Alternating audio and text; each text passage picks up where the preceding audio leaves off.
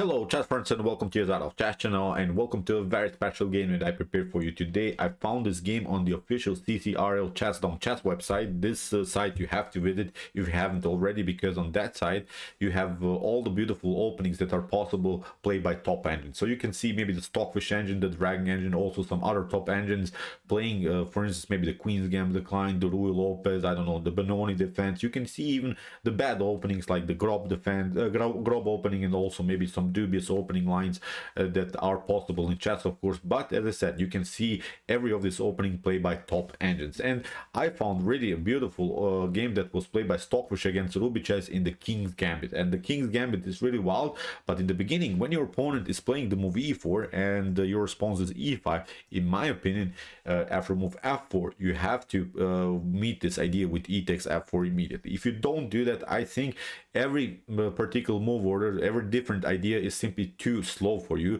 from Black's perspective. So in the beginning, I think you have to accept the Gambit and then you study maybe a good opening defense, or maybe you could try something else. But as I said, you have to play e takes f4. What happens if you decline, or if you not accept the King's Gambit? You see now in this game, because here Stockfish really destroys Rubichess in the King's Gambit, especially because here Rubichess declined to play here the King's Gambit accepted. So let's check out now this beautiful and sharp tactical game. So here e4 was played by Stockfish, we have e5 by Rubichess, f4, and now we have this Queen's Knight defense that's called. Here the idea is clear. For instance, if you try something like f takes e5, then of course queen to h4 happens, and if you cover yourself with g3, queen to e4 loses the rook. So that's why white has to be careful after move f4 and knight to c6. Most of the times the normal idea is the move knight to f3. Here we have the so-called Miles defense with the move f5, and this shows also that Black should not to go into the symmetrical ideas. Black should not go into this wild stuff. Of course, maybe opportunities are here to go with d6 with normal ideas. Also knight to f6 are perfect possibilities. Bishop to c5 are good opportunities, but here with the move f5 the position is exploding immediately. And Stockfish, of course, uses this moment, plays now e takes f5. We have e4. So basically here Rubichess tried now to apply some King's Gambit ideas, but from Black's perspective, because we have now a wild line which is of course attacking the knight. But now after move knight to e5 we have knight to f6 here by Rubichess, because if you try knight to e5, then of course f takes e5 happens, and the problem is now, for instance, if you try queen to h4, it's not possible, because still now with g3 this can be of course protected, and even if you try something like queen to e7, then we can cover ourselves with the move d4. Even if you try queen to e7 immediately without this check here on h4, still d4 is a good idea here for white, because okay, maybe you can get challenged with this en passant, but now with queen to h5 this is now the line that liberates white. Here g6 is of course not possible, because we'll simply take. If you want to play something else, you have to play king to d8, but now with queen to g5 this is in my opinion game over here for Black, because okay, you can maybe take, but now after knight to c3 takes. The problem is now this pawn is weak, and this pawn will be taken with king to d2, king to c2, but these two pawns are causing now many positional problems here in Black's position. You still have to make of course the reaction first. So as I said, these pawns will be afterwards supported with maybe some ideas of bishop to d3, king to d2, then even rook to e1. I would not love to face now this position, because these pawns are really annoying. As I said, you don't have to you don't have good squares to develop your pieces. Even if you try, for instance, something like bishop to e7, then we can retreat to f4, and even if you try maybe d6 to liberate yourself, then here e6 is the perfect possibility. And I think this is again sort of position in which Black gets more and more paralyzed. So as I said, here after move knight to e5, what Rubichess tried is normal development with move knight to f6. So Rubichess didn't play knight takes e5. So we have here knight to c3, queen to e7, again the same idea, and again also after bishop to e2 knight takes e5, f takes e5, queen to e5, again the similar liberating line for white with the move d4. So we have seen now in a couple moves before that also d4 was sort of liberating idea where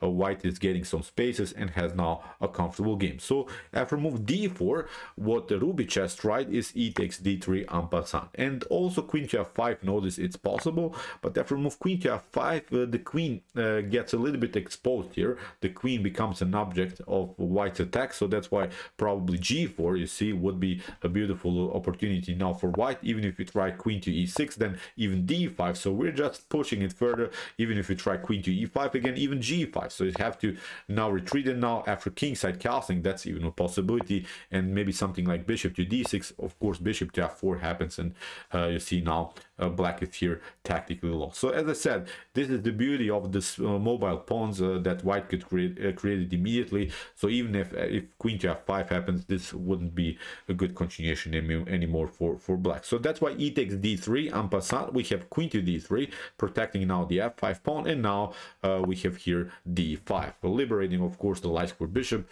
trying of course to take here the pawn on f5. Here Stockfish plays a beautiful move, rook to f1, protect simply this annoying f5 pawn bit, because this h2 pawn is not so important. What we want to do is now play something like bishop to f4, queenside castle, and okay, maybe black will take this pawn, but I guarantee you after queen to h1, queen to h2, black will not have really fun, because bishop to f4, you see again the queen becomes more and more as an object of white's attack. You can maybe try queen to h4, g3, you see again the queen has to retreat. Now we can even take out this one.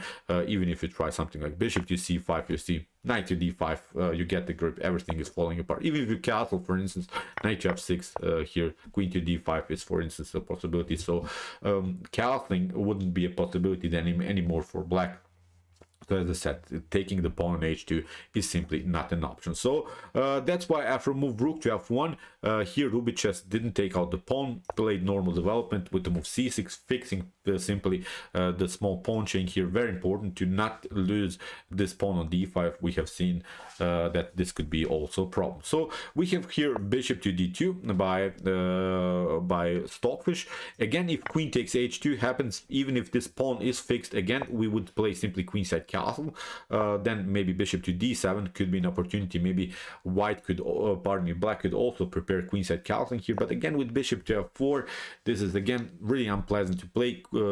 After bishop to f4, queen to h4, again queen to d4. Notice that now again castling is not possible, because you lose this pawn and you lose probably the battle on dark square. So as I said, again black cannot escape from this attack. So after move bishop to d2, again Rubichess didn't dare to take the pawn on h2, played here simply normal development, and now comes a brilliant move again by Stockfish here, g4, again sacrificing the pawn. Again, if let's see again these possibilities. If you're just a pawn grabber, if you try to take the pawn, then again queenside castling, queen to e5, maybe you could try to escape. But now with bishop to f4, for instance, you can try queen to e7, but now with g5 the pawns are rolling, the king is not secured by castling, so we can include our rook maybe on the e-file. So the e-file attack will be also very dangerous. So this is really an unpleasant game here for black. So that's why after move g4 here, finally Rubichess tried to escape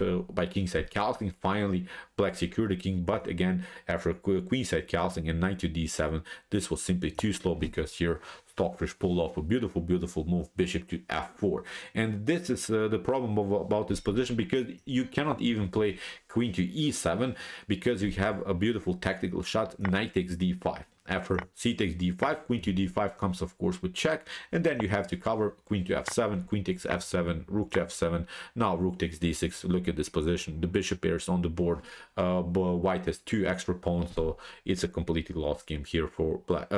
Bishop to c4 will come. As I said, this is something to resign immediately. So after move bishop to f4, Rubichess was actually forced to play queen to f4, rook takes f4, bishop to f4, and from this point on obviously it's almost game over here for black. We're now in move 16, and did you see what happens if you decline the king's gambit? So after 16 moves, the game is basically over here for black. Really wild stuff, really beautiful tactical play by Stockfish, really wild stuff. As I said, I guarantee you that you not have fun if you don't accept the King's Gambit. You have to find maybe some other defenses. There are many defenses against the King's Gambit, but this is simply not the way how it should play it. So after move bishop to c5, Stockfish simply escapes, king to b1, bishop to h2. Now finally Rubichess took this annoying pawn on h2, but it's simply not working, because after rook to f1 we have now again two mobile pawns, g5, f6, maybe g5, g6 could work. So we will in one particular moment open the position in front of black's king. So we still have good attacking resources, so with this bishop, with the queen, maybe with the knight, so still more attackers can be included into the game. So after move rook to f1 we have knight to b6. Now comes this mobile pawn g5, bishop to e5, and now queen to e3 attacking the bishop. We have again knight to d7, and now after move bishop to d3, now everything is compact, everything is good together. We're trying again maybe g6 or f6. So here we have rook to f7, rook to h1. Now we have g6, which was also desperate try maybe to defend somehow, but here after f takes g6, h takes g6, here finally comes this maneuver, because as we said, we want to get more pieces into the game. You cannot just of course attack with the queen and the rook and the bishop only, but still this is not defendable anymore for black. Knight to d4, knight to e6 is also an opportunity, so it's game over. Rook to e7, we have knight to f4, knight to f8, and now after queen to c5 the rook gets attacked. We have rook to c7, and after bishop to g6, b6 was played. We have queen to e3 protecting the knight. We have again this idea, rook to e7, but here after move queen to a3, again the rook gets attacked. So there's simply not a good way anymore for black to escape from this attacks. We have a rook to b7, and after knight to d3 in this position Rubichess resigns. So as I said, the evaluation is almost +8 here. There's always the opportunity to maybe include the queen again on e3. We can just maybe search for new opportunities for the knight, maybe knight to f4, knight to h5, knight to f6. So whatever you do, I think you win the game for sure. So really great game. As I said, this is not something that you should do. Okay, maybe after move knight to c6 you could try to defend somehow, but after move knight to f3 don't do this Miles defense, because Stockfish here showed really an aggressive way how to beat this opening. Took simply first here e takes f5, after e4, knight to e5, and caused now many positional tactical problems for black. d4 we have seen was the liberating move in many of these lines where Stockfish gained some activity and brutalized really Rubichess in a great tactical way. So okay, I hope that you enjoyed the game. I really enjoyed it a lot, especially because we haven't seen now the King's Gambit in a while. I've covered also many great games that were already played by Stockfish and also by some other top engines in the King's Gambit. Here's the list of our games that we have analyzed before, and if you want to see more games that were played by Stockfish and also by some other top engines, here's our list of our commented chess games played by computer series. And if you like this content, don't forget to subscribe to my channel. See you soon with some more videos, and chess is the best, of course.